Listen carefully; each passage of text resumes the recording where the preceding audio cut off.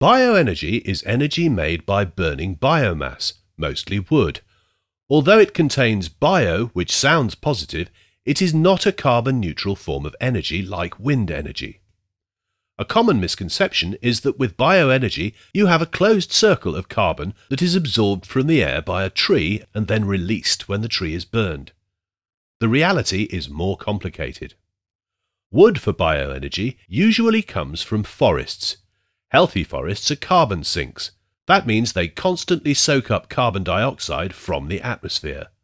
Without this vital function, our climate would be changing even faster than it already is. What happens to the carbon if we harvest wood from those forests? Well, if the wood is used, for example for houses or furniture, the carbon stays locked in. That means it is not released into the atmosphere for a long time. But if we burn the wood for energy, this carbon is immediately released into the atmosphere. At the same time, the forest continues to only soak up carbon from the atmosphere at the same rate as before.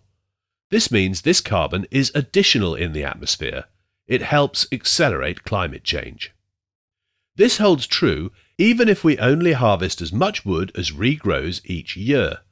But EU law pretends these emissions from wood burning don't exist and supports bioenergy as if it was a carbon-neutral form of energy.